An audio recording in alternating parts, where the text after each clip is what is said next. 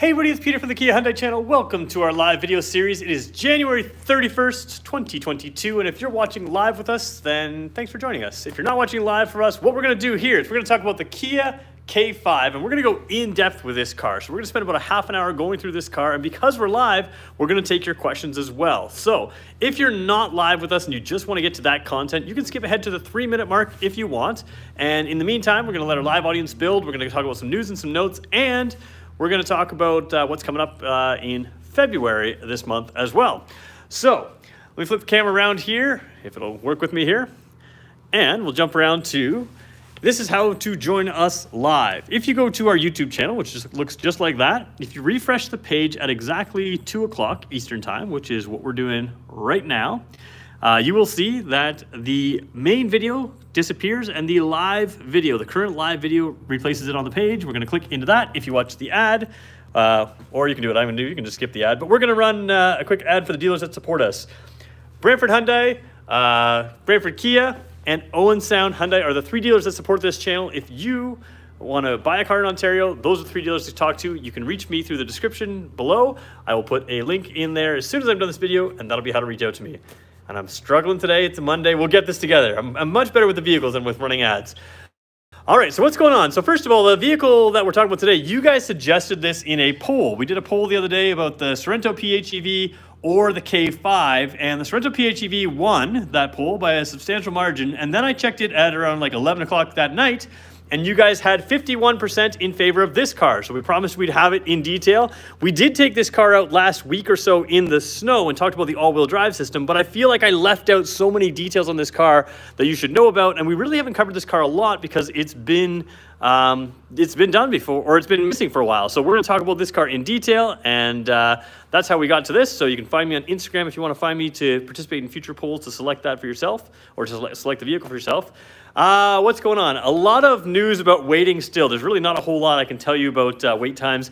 Things are picking up. We do have the Kona N, which is a vehicle that you guys have been asking about. We will have that here in the future, so that is available in the coming, well, it should be here in February as well. And again, February is traditionally the Canadian International Auto Show, which has been canceled due to COVID. But we expect to see a lot of those introductions and a lot of that information that comes out around the auto show time to come out this month. And so we'll cover that in detail here because you can't go to the show, you might as well watch it here. So do me a favor, if you're a regular with us, hit the like button. We're way down on likes right now. So if you're a regular, just hit the like button. If you're not a regular, I'm totally willing to try to earn your like. And hopefully at some point you can find something worth liking in this video, and we'll go from there. All right, 3 minutes in, here we go. Like I mentioned off the top, this is the Kia K5. This happens to be an EX model, and we've driven this out in the snow last week, but we didn't really do a full detail. So again, this is the Canadian version of the EX. Now, I know EX and GT line are kind of mixed up in the Canadian and American versions, but hopefully you'll stay along for this one, and we'll talk about all the details and features, because this is a pretty good value vehicle for an all-wheel drive mid-size car, and I do think it can replace, in many cases, an all-wheel drive mid-size SUV as well. So we're going to talk about that. And like I said, we're going to spend about a half an hour going through this vehicle. If we go beyond half an hour, then we're taking your questions if we've gone off topic. So feel free to grab your beverage, grab your snacks, and we'll go through it. All right. So jumping in, first thing I want to talk about is the key. I always sort of start with the key just because I want to show it to you. On the side, panic button on the bottom, the hold button there for the trunk, lock and unlock on top, and there is a remote start button on the key fob. So keyless remote. Now the big thing with these keyless remotes is you can press the start button, start the car. You can press a little button on the door right here to unlock just the driver's door or all the doors. But what a lot of people forget is, well, you can do a couple things. You can come up near the trunk here, and there's a button back there that you can press in the center underneath the logo, underneath the reflectors there, that can open the trunk. But what a lot of people forget is you can simply approach the vehicle. You can see there's no buttons by my fingers here. This is feel like I'm performing a magic trick. You can see I'm not touching anything. A lot of competitors, they make you wave your foot underneath the trunk in order to touchless open the trunk, or underneath the bumper to touchless open the trunk. You don't have to do that. This is a proximity key. In other words, the car can sense when this key is within close proximity of the vehicle. So what we're going to do is, if I've done this correctly, I've locked the car. You have to be away from the car for about 45 seconds or so. And then I can keep this in my hand simply by approaching the back of the vehicle. The lights are going to blink 5 times in 3 seconds, and the trunk releases on its own. I did not have to pop this out of my pocket. You can turn that on, you can turn it off. It doesn't matter how you do it, but it's one of the benefits of having these proximity keys. And on the SUVs, this only happens on the powered tailgates, but on this sedan, you don't need a powered tailgate. You just approach it and it opens. Now again, if you don't want it to do that, you can turn it off, you can step away, there's all kinds of ways to deal with that. But while we're here, let's take our little teddy bear test and we'll do a little teddy bear. The reason I think this is better than, I think somebody said the leg swipe, but is it faster than a leg swipe? So here's the thing with the leg swipe. Is it faster? I think it's just as quick, you approach. But here's the thing, if I'm carrying a bunch of luggage and I'm standing on one foot, I don't know where you guys live, but this is an amazing winter car. I don't like standing on one foot, waving on snow and ice to a sensor when it's snowing and cold outside. I just want to be able to approach the car, key in my pocket, stand with 2 feet on the ground, be safe, and the trunk opens. To me, that's a better system than standing on one foot and trying to find the exact spot where you're waving away. It just doesn't make sense to me. It's not something that I would want to do. So I think it is better, and I think it works very well. Is this roomier than the Forte? Absolutely. It is roomier than the Forte, and that's part of what we're going to talk about today is how the size of this is. So when I show you the size here, we always talk about something like a Sorento, a mid-size SUV, having a 2 teddy bear trunk. We have our little teddy bear there. You can easily fit the second teddy bear in here as well. So where the Sorento obviously wins is you could stack more teddy bears on top. But when we talk about trunk space, a lot of people go with an SUV because of that long floor, that big trunk space.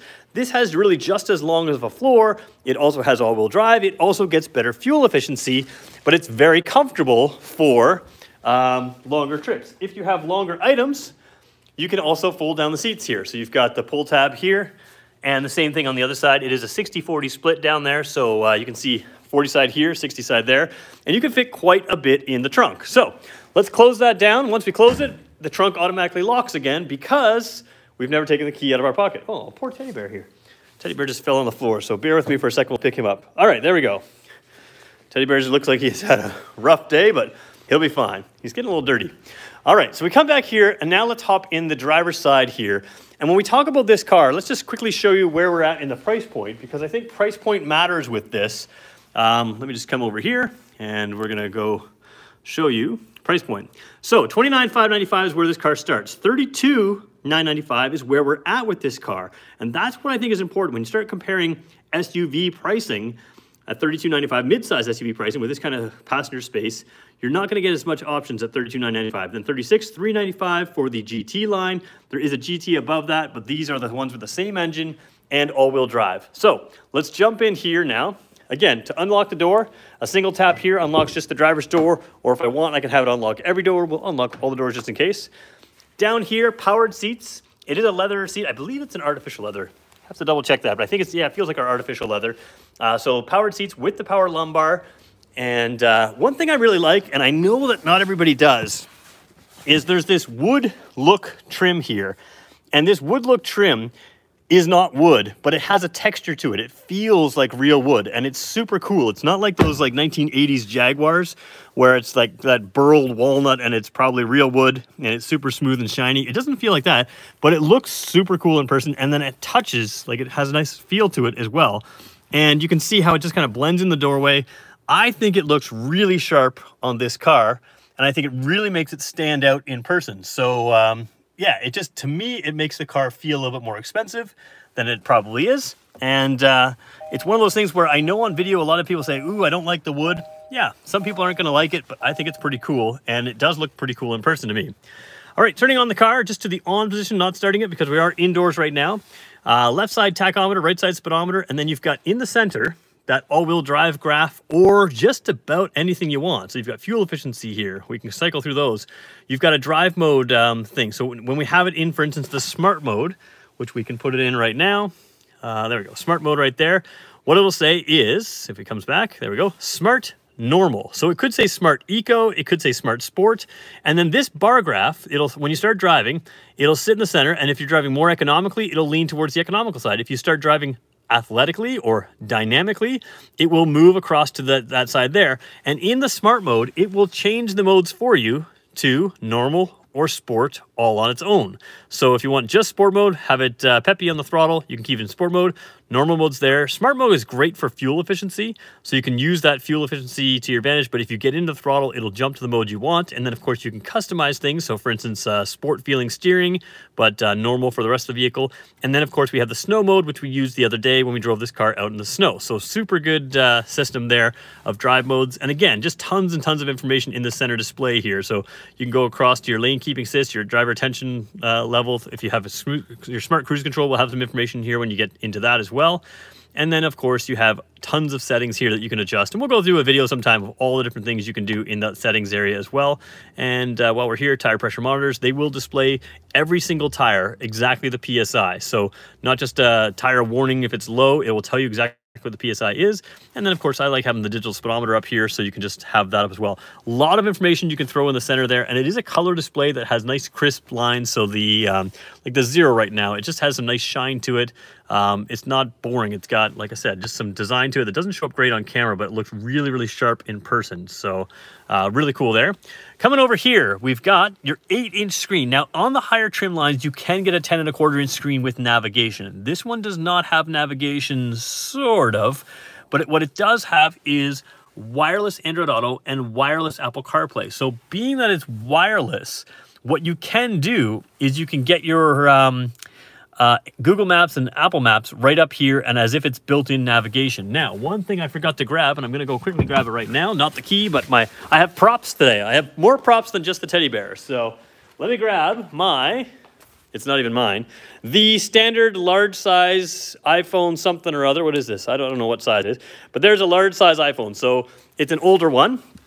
It does not have wireless charging, but when you have a vehicle and you have wireless Android Auto and wireless Apple CarPlay, you want to make sure that you have a wireless phone charger if you do it right. Now, I'm not saying Kia and Hyundai always get it right. Sometimes they don't offer that. But on a longer trip, you want to make sure that your phone is always charging. And of course, most of our charge pads are down in this area here, which you could still plug in for a wired connection. But this car has a wireless charge pad, and it's hard to see at first glance because it's right here. And the reason I stole this phone is this one doesn't wirelessly charge, but you can see exactly how it works. That little door holds it in place, so it's near the driver. If it was charging, and if it was a wireless charging phone that could charge, you would see this little light come on, and it just holds it perfectly in there. And if you have a larger phone, again, this is one of the larger size iPhones, it'll easily fit in there and it won't go anywhere. If you have a larger phone, you could take this piece out that holds just the phone, and it will still sit in that general area. But it's just such a smart design because it's exactly where the driver would need it when they get in. You put it from your right hand into the right slot there, and you got the wireless charging right there. So that gives you the advantage of, although it doesn't have factory navigation, you're going to have a phone that's charging, and it's Android Auto, Apple CarPlay as well. So coming to here, if we could look at the radio, a couple things I want to show you. You do have the HD radio as well. So if you're listening to a little bit clearer radio stations, you can get those in many areas as well. And that is kind of a nice thing to have. And then if we go to the all menus item, you can do all kinds of things. Let's just go to the setup for a second, and you can go through all kinds of vehicle setup as well here. So in addition to the settings we had over there, we can talk about the custom drive mode. So why don't we talk about that for a quick second? You can set, like we said, the powertrain. You can set it for normal or sport. So what I like to do is keep this in the normal setting in my custom mode, and then the steering to the sport setting. To me, that kind of makes sense because then you've got that, you know, more sporty feeling steering, but not using the more throttle, keep it in the higher revs that the sport setting would do. So we'll just leave it there for whoever ends up buying this car eventually. So just some nice little things in here as well. Coming down here, you do have the auto climate control. Now, the nice thing with this auto climate control is it's probably the best auto climate control system we have. It is set for 22 degrees on both sides because it's synced together. So if I move this, it's the same on both sides. Now, if I move this, or if I just untap that button, what I can do is make the passenger side different than the driver's side. So it's a dual zone system, but it also has this setting here in the 3 auto settings. Now, the 3 auto settings are pretty cool because sometimes when you get in the car and it just blasts you with the cold air in the hot summer, or blasts you with a lot of fan in the winter, you can turn that setting down. So right now, the way I have it is it's still set to automatically go to 22.5 for the driver, 24 degrees for the passenger, but the fan speed will never go over a lower speed. So essentially a half speed in here. And that will keep the car a little quieter as it keeps and maintains temperature. So you've got the vents here, you've got the vents on the side as well there, and of course that auto system with the flexibility there can just allow it to just move a ton of air quickly, or just slow down the air but still keep the temperature and still be automatic. And that way, if you override anything, you can make it a manual system all you want. But if you don't want a manual system, you just set it to there. And like I said, right now it works like your normal auto would, but you can slow the fan speeds down so that it never gets too obtrusive for a conversation. And it's just kind of a cool feature.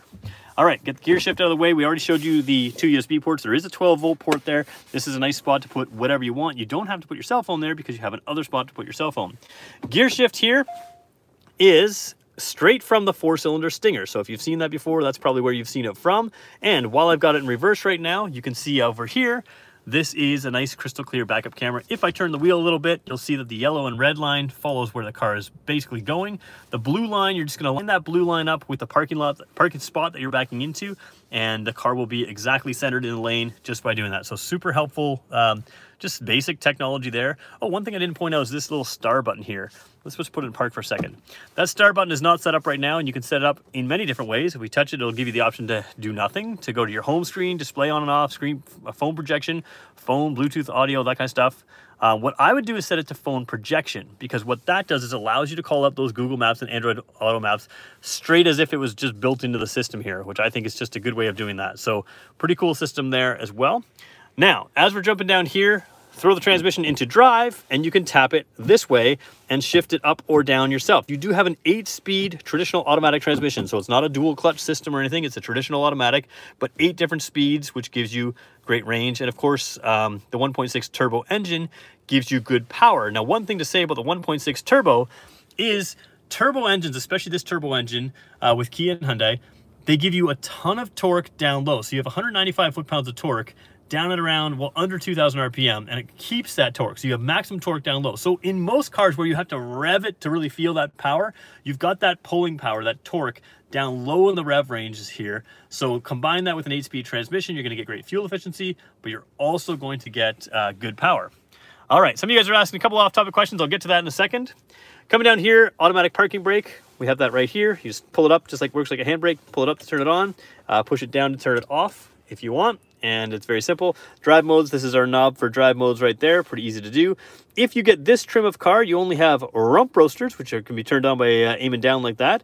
If you get the higher trim cars, what you can do is have rump roasters down and seat ventilation when you come up. So you also have a heated steering wheel in this trim as well. So heated steering wheel, heated seats, the drive modes there. And overall, I want to point out, these seats are very comfortable. So when you consider that this has the same engine and transmission, or at least engine anyways, not transmission, but same engine as a top-line Kia Seltos, you do have a little bit larger seats in here. It is a little bit more spacious vehicle than something like a Seltos, and you're in that sort of Sorento kind of feel. While you do sit a little lower to the ground, it is still very spacious, and you're not like on the floor in any way. Looking up, there are a number of nice features as well. So these lights right here, you can see them right there. If I just, if I want to turn all the lights on, I can turn all the lights on like that. But if I want to turn just one map light on, I only have to touch the glass there, and it automatically turns on and off, which is a super cool system. It just feels kind of like magic. There's no buttons there or anything, and it looks pretty cool. And of course, you can also see the very large panoramic roof, which gives you great headroom, but it also gives you just that natural light inside. And of course, it does open. And if you didn't want glass above you, you have a powered cover that can close as well. And you would almost never know you had a sunroof at all. So I like to keep it open, and we'll do that for the rest of this video. We're also gonna hop in the back seat in a second, and we'll get there in a second. So here we go. We got 72 people on. Let's go for 70 likes. Not even gonna hit for 72. So let's see if we can get 70 likes. Do me a favor, guys. If you haven't hit the like button yet, let's all hit it together in 3, 2, 1. Hit it right now. I'm gonna go take your questions right now. Then we're gonna go back seat. We're gonna continue talking about the rest of this car. So let's just do that right now. We gotta talk about safety with this car as well, because safety systems in this car, I think, are sometimes overlooked or confused for lesser systems. So we'll talk about that. Someone said, how much is this? We showed you at the beginning of the video, 32 something. No, give me a second. I'm right on that page right now. I'll tell you right now. All right, so this particular one, $32,995. All right, so let's just keep the camera here for a second. I did see a couple off-topic questions, and I promise I will do my best to get to them in a second, but we're gonna stay on topic as best we can with this. Is this seat cloth or leather? So we're in the leather seats in this one. I do believe it's the artificial leather. I have to double check that, so there we go. And I want the large screen, but would rather use Google or Maps from my phone. Yeah, so you can still use Android Auto and Apple CarPlay on the larger screen. The only difference is then you have to wire it in instead of wireless. Just the way it works. I don't know why. I don't make the plans. That's just what it is. All right. There's a crazy amount of differences between the Canadian K5 and the American K5. That is true. If you are a Canadian, this vehicle is fully relevant to you. This video is fully relevant to you. If you're American, you're going to see some differences in the engines. Somebody says, is it a 1.5 turbo? No, it's a 1.6 turbo engine, 181 horsepower. What is it, 180 or 181? 180 horsepower, 195 foot-pounds of torque. So, and it's a really good engine. It's, I know a lot of people are doing these smaller turbos, and sometimes they feel like little wimpy little engines. This engine's very, very good. I really like it. It works really well with this car, and speed and power-wise, because of the aerodynamics, because of the lightweight of the car, you're getting the kind of performance out of a larger SUV with a bigger engine, but you're not paying for the fuel efficiency or paying for the fuel penalty. Somebody asked for fuel efficiency numbers, so let's just show them to you right now. 9.2 in the city and 7 on the highway, so overall 8.2, but that's really good mileage for a mid-size all-wheel drive vehicle. And when I say mid-size, it really is competing with those mid-size SUVs for interior space. So just a very good blend in my mind because of that all-wheel drive system especially. Someone says, can I get it in Hunter Green? I don't think you can actually right now. Did they drop the hybrid with the change to the K5 from the Optima? Yes, there is no longer a hybrid in the K5. So now you're looking at hybrids in the Sorrentos from the Optima, or into the Nero. So the Nero will be redesigned as well. Somebody asked me earlier in the video, when's the Nero coming out, the next generation Nero? Probably the end of this year is the next generation. So, all right. Somebody's asking about a Mazda 3. I have no idea about the Mazda 3 right now. We're not talking about a Mazda 3. Is there an option for red interior? Not in Canada or not in this trim. Not in these trims for sure. I've seen red interior on pictures, but I thought that was American. It could be, yeah, I think that's wrong. Hyundai wants to go total EV by 2025. What is Kia's plan for being their sister companies? Well, Hyundai's not going to go full EV by 2025. That's not their goal, but they are moving full EV, and so is Kia. They are going to be leaders in that. I think you'll see some of the EVs coming out. The Ioniq 5 that's already come out, the EV6 that's about to come out here. They will be leading vehicles here. Okay, thanks for answering my sunroof in the extreme cold question on Instagram. Yeah, no problem. So happy to help you guys. And like I said, guys, if you want to follow me on Instagram, I'm going to have some more polls for you guys that you guys can sort of guide these videos. So if you want to follow me on Instagram, that's the way you can do it. And yeah, just something that if you want to keep following me that way. We had some interaction there the other day, and that's part of what brought some of these videos. And we'll try to keep doing that if you guys want to follow me there. All right, let's go around and show you the rear seat, and then we'll come back to the to some other things. We're going to talk about some safety as well. So rear seat, let's jump in. Because if you're buying this car, I think you're going to want a larger vehicle like this because of passenger space. Now, that front passenger seat is a long ways back. Sometimes we do that when we're detailing or preparing a car, or sometimes they just come like that from the factory. Let me jump in here. Now, it is a little bit lower than a regular SUV. You see, I kind of ducked my head there to get in. Regular SUV would probably have a tiny bit more headroom as well. What I will say is I'm 6 feet tall, and I got plenty of room here. Like, it looks like only an inch or so, but it's probably a couple inches easy over my head. My legs are flush on the seat, and that's a big thing that you don't always get in these sedans. So comfortable here, and of course knee room, a 6-footer sitting behind a 6-footer. You've got all kinds of space there as well. So if you were going on a trip across the country, you could do that in this. This would not be an issue here. Somebody said something about the hump. I don't know if I saw it there correctly. How bad is the hump? Pretty bad. It is an all-wheel drive car, so it does have a drive shaft through here, which means if you're sitting in the middle seat here, which there is an armrest here as well, you are going to have to spread your legs on either side. It's not just like a 1 or 2 inch bump. It's a, 8-inch or so bump. It's a tall bump because it has a drive shaft running through there for the all-wheel drive. You do have 2 USB ports back here, and as you can see, you have a pocket. What I really like is the plastic back seats. If you have kids, just take a damp cloth, wipe this down, and it's all clean again. No issues there.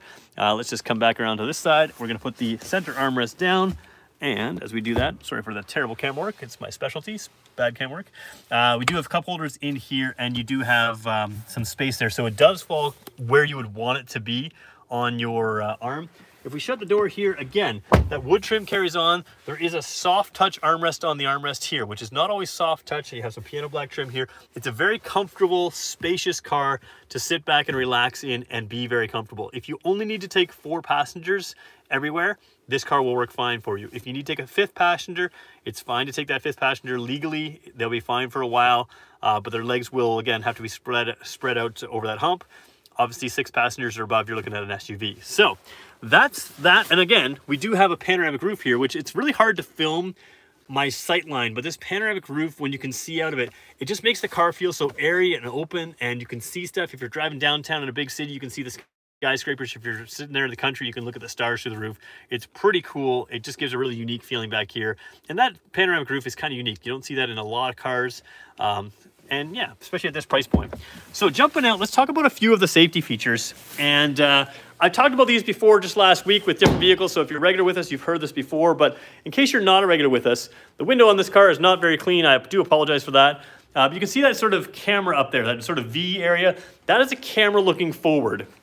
When we talk about safety features on this car has a number of them, and even just convenience features like cruise control, smart cruise control. So there is a radar plate below the license plate there. You can see it down there, and the camera up there. So things like smart cruise control, this car can keep its distance from the car in front of you, and it can sense that with the radar plate. When it has something like the camera up there, the camera allows it to see lane markers and kind of, you know, keep you centered in the lane. So if you just brush out to the edge of the lane and there's a lane marker here, what it will do is it will beep at you and also kind of nudge you back into the lane, which is super handy if you're not paying attention or if you're playing with the screen in the center of the car. But the lane follow assist can also be turned on. The lane follow assist allows you to keep centered in the lane. And when you're doing on a long trip, when you've got the smart cruise control keeping the distance in front of you, you've got the lane follow assist keeping you in the lane and following the lane, like right dead center in the lane. That's really helpful. But that camera also does a few other things. It can have forward collision avoidance. So it can see the vehicle in front of you. And then this radar plate can measure the distance between the vehicle in front of you. And it is capable of stopping to avoid a collision if you're not paying attention. So it's capable of doing that. It also has what they call junction turning avoidance, or junction collision avoidance, excuse me. So it can use the camera, can use the radar plate. And if you're sitting here and you're about to turn in front of me, and I'm looking at that light ahead of me, and it's about to go yellow, and you decide to clear the intersection, and I decide instead of stopping, I'm going to burst through. Well, as you're looking out your driver's window, you're looking where you're about to head, you're not paying attention to me, and you turn in front of me. It's one of the most common dangerous collisions in town. This car has junction collision avoidance, so it is capable of braking the car to avoid that collision where I'm running that yellow light and you're trying to clear the intersection. It's capable of avoiding that. So you've got those safety features and safety functions. You've also got blind spot collision avoidance. So that means, again, you can be warned of something in your blind spot, but it can also brake that outside wheel to nudge you back in if you're going to have an imminent collision there. It also has rear cross traffic alert. So when you're backing up out of a parking spot and there's a minivan parked beside you and you can't see through the minivan, as soon as you nudge the back end of this car out, that radar plate can see me about to cross your path, and it will warn you in the camera or in the rear view camera and in the dash and by beeping. Speaking of beeping, it also has parking sensors on the back.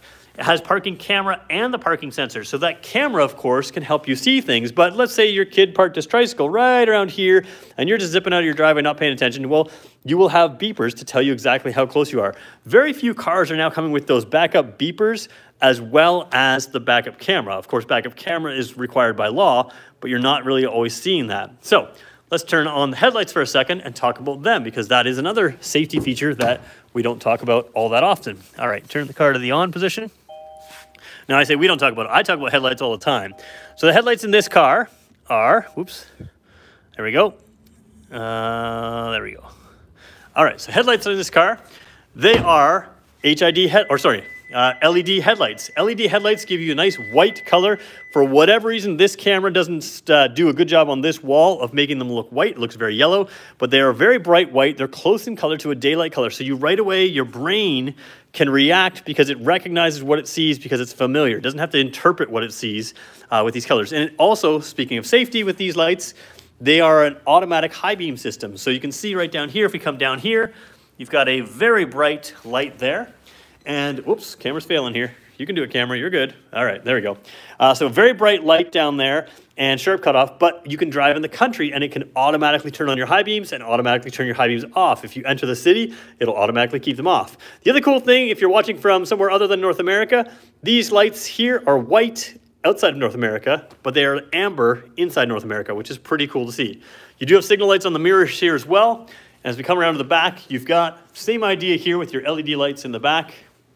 You can see they've got some real design here. Kia and Hyundai do a really good job with their lighting now. Now, one thing on the Forte, we've got a Forte here today, on the lower trims anyways, actually I believe on the higher trims too, they have a mirrored finish behind this red thing. Those are not lights, it's just a mirrored finish. But you can see they kind of mimic the K5 in appearance. The K5 is cooler because they have actual lighting through there. So the step up in appearance in the K5 from the Forte is noticeable, right? This looks like a higher end car, and it really is, but it's not a massive step up in styling. Speaking of just one little styling feature, we've done this for a while now. We've had this sort of line come up here and come down here, and instead of stopping like a traditional car right down here, they carry it through to here. Well, in the Optima, they carried it through to there and stopped.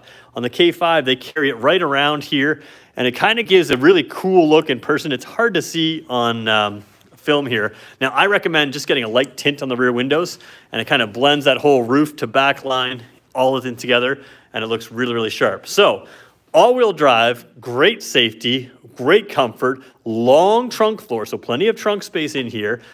This really is a replacement for a small or mid-sized crossover. You're going to get better fuel mileage, you're going to get good performance, and you're going to get all the space you need. I love the K5. So what we're going to do here is going to go back to your questions and see if there's anything that I can take care of. We were aiming for 70 likes. We hit 77. So what we could do, if you want, we could hit 100. There's 23 of you right now that have not hit the button to like this video. If you hit it, we could hit 100 likes. So I'll leave it to you. I'm not saying you have to, but let's see what we got here. Safety equipment is crazy on vehicles these days. Remember when the outside mirrors were the options? Yeah, that's right. The driver's side mirror was standard. The passenger side mirror was an option. That's what they used to do with safety features. So safety features nowadays is good. And the other thing to keep in mind is crash safety standards. Kia and Hyundai, they own the steel manufacturing process pretty much from start to finish, which means they can put more high-strength steel into these vehicles. That creates a safer vehicle. It creates a lighter vehicle in some cases. And by putting more high-strength steel in there, that usually is very expensive, but because they control the whole process, they can cut that cost down, well, without cutting the quality down, which means you have a very safe vehicle overall. You can tune the suspension better because you've got that stiffness in there. And what that does is, we always think of safety as crash safety. If this vehicle gets into a crash, it's very safe, but it also has all of the crash avoidance stuff, which in my mind is what I would rather have, because I don't need a vehicle that's gonna save my life as much as, I mean, that's important, don't get me wrong, but I really don't wanna have an accident at all. And having those crash avoidance systems, I'm not expecting to die in a modern vehicle in many in-town collisions, but what I am expecting is that if that new vehicle can avoid those collisions altogether, my day is not inconvenienced, and I didn't inconvenience somebody else's day as well. All right.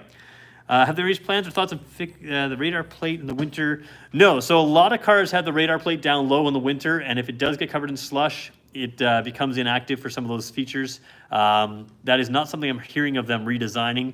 It is just something that us Canadians get to deal with, or people in snowy weather areas, and it is consistent across pretty much every brand right now.